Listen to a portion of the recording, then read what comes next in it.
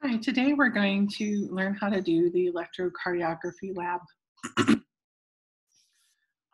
There are 5 basic properties of heart cells. They are excitable, so it means that they can reach threshold and respond to impulses on their own. These guys are a little bit different than action potentials of nervous and skeletal muscle, and we'll talk about that in lecture more. They're autorhythmic, so they can generate an impulse on their own. So they autorhythmically and continuously generate action potentials, and then they propagate those to other cells or other cardiac cells in the body. They contract, and then they have a refractoriness, which means they have a really long absolute refractory period, so that they can't be stimulated again to produce an action potential. So they're different than skeletal muscles. Since we're not able to do this physically in lab, I wanted you guys to look at the virtual EKG lab at McGill University and see how they did the setup and the introduction of those in the experiments. The conduction pathway of the heart is SA node, right? So this is something that you learned in 260 if you took 260. Otherwise, this is something that you learned that we talked about in 251 already. Okay, so let me actually get a colored pen. Let's see if this works. Okay, so the conduction pathway for an action potential. So we have bundles of pacemaker cells in our heart. These pacemaker cells are cardiac cells or modified cardiac cells that generate action potentials. So these pacemaker cells only generate action potentials. They don't contract. They don't have actin and myosin in them to contract. Okay, so the first bundle that depolarizes is your sinoatrial node. Let's see if I can actually write this. Your nope, can't do it. Sorry, guys. Your sinoatrial node. So this depolarizes, and then once it does, it's going to spread through the atria, through those contractile cells. Remember, all of the contractile cells are in the myocardium, and then it's going to go to the atrioventricular node. On an exam, when you're identifying these, please write them out. So don't abbreviate AV node. It's actually atrioventricular node. And then it goes to the bundle of His, right? And then it goes to the right and left bundle branches, and then the right and left Purkinje fibers. So which portion depolarizes first? The SA node spreads that action potential through the atria, and then it goes to the AV node. And then the AV node spreads it through the ventricles. So it's going to spread it down the interventricular septum, down to the apex, and then up the sides. And so this flow of electrical current causes the atria to contract from the top down, and the ventricles contract from the bottom up. These guys are electrically isolated. So when you're looking at the anatomy, you learned that the myocardium wraps around the atria in a figure 8, and then it's sort of a curl shape or spindle shaped for the ventricles. And so the impulse can't go down the outside of the heart because these guys are electrically isolated from one another. So the connection port is the AV node. Okay, let's move to the next one. You can read this on your own. So typically, the SA node is the node that depolarizes the fastest. It depolarizes at a rate about 60 to 100 action potentials per minute. Notice that electrical events have to happen before mechanical events. So you have to have that SA node generating an impulse, and whatever that action potential rate is, that's going to align with, or that's going to cause that many beats per minute.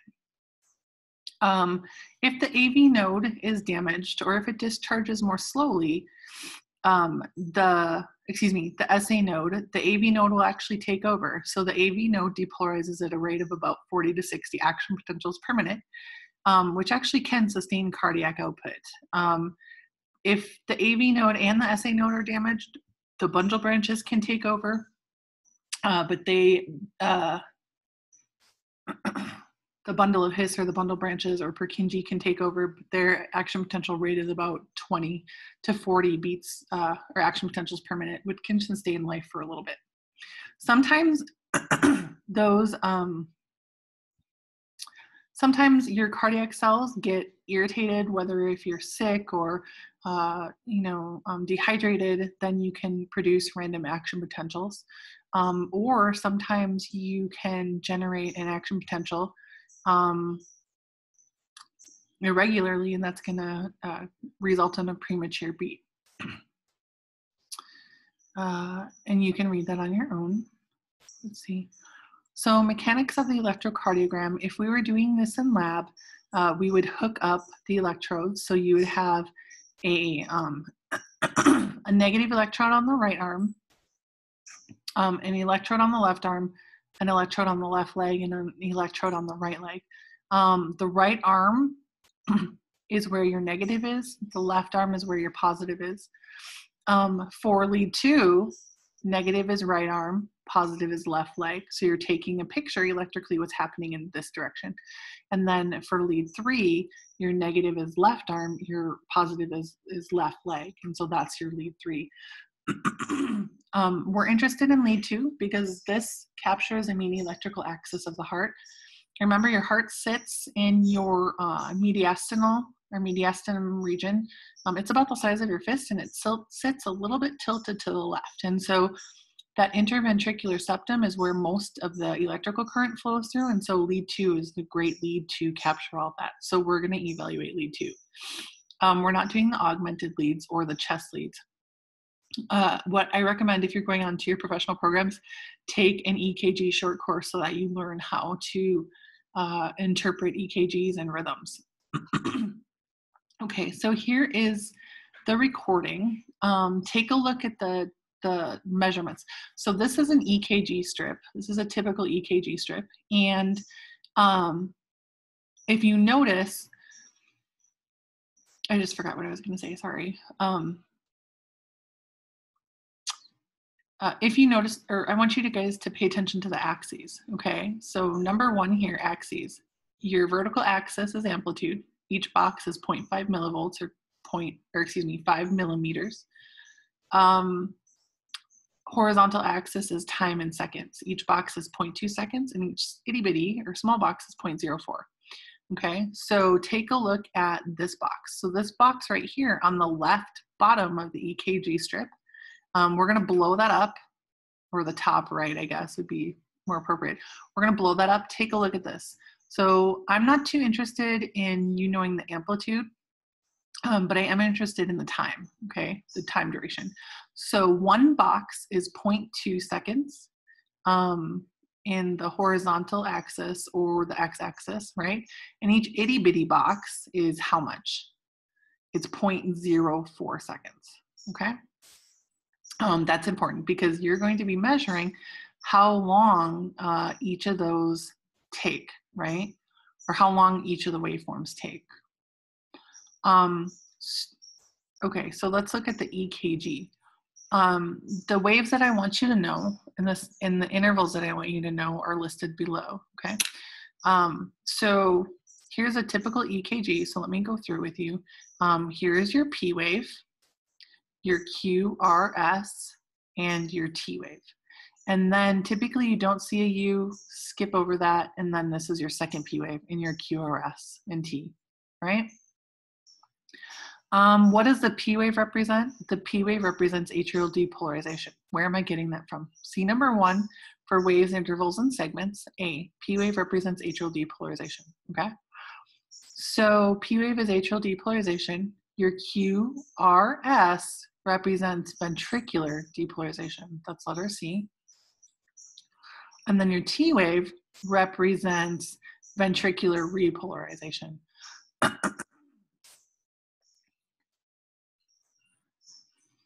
and then we have another P wave after that, right?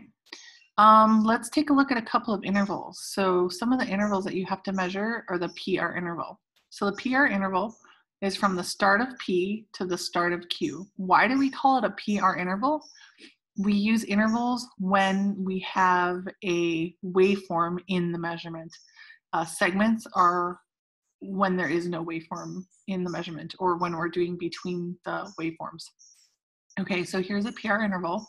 Why do we call it PR? Because sometimes you can't see the Q, it's at start of Q. Unless you can't see it, it's at the start of R. Then we have the QRS interval, which is QRS shows the ventricles. And then we have the T wave. Also, if you go down to, H, the PT interval represents systole. So PT interval is start of P to start of T, right? That's PT interval, and that represents systole. Systole is when your heart is contracting, and then T to P segment is when the heart's at rest, so that's diastole, right? So we'll come back to this page. Let's skip this page for a second. For the lab, what you would have done is you would have taken a resting EKG on one of your group members, and then you would have had them exercise for a couple minutes and come back and take a post-exercise EKG. So I have put those in here for you guys. So what I want you to do on the resting EKG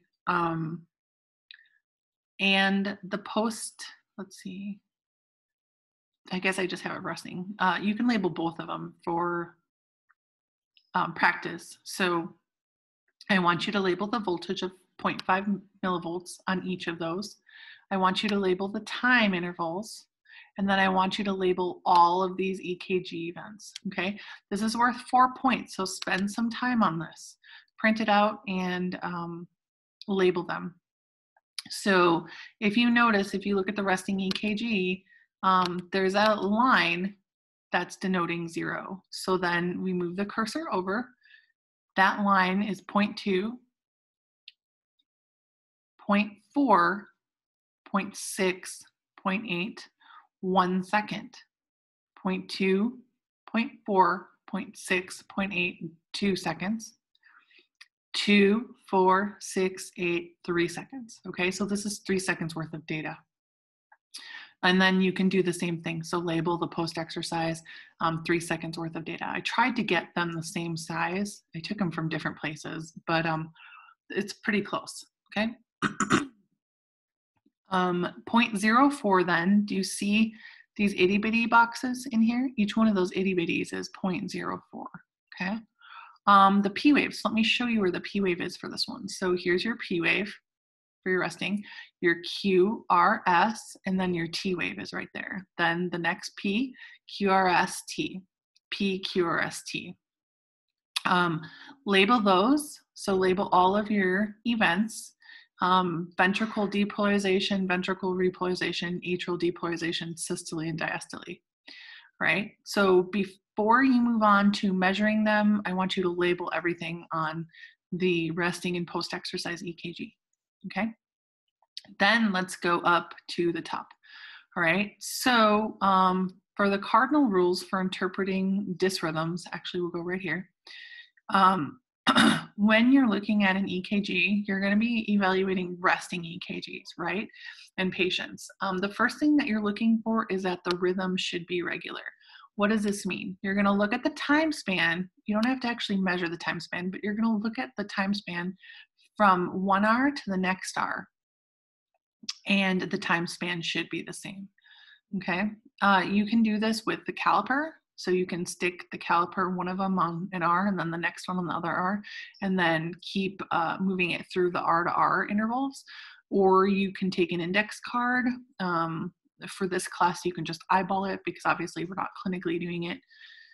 But rhythm should be regular. The heart rate should be 60 to 100 beats per minute. How do we figure that out? You're going to count how many R's there are in 3 seconds and multiply that times 20. because there's 20 3-second intervals in 60 seconds. Or count the number of R's in 6 seconds and multiply that by 10 to figure out the heart rate. So you have to label 6 seconds worth of data, count the R's in that, and then multiply it by 10. Don't have to do the R to R method today. So then the next one that you're going to do is your P to QRS ratio. It should be 1:1. So you're looking for a P wave, and then a QRS should follow it.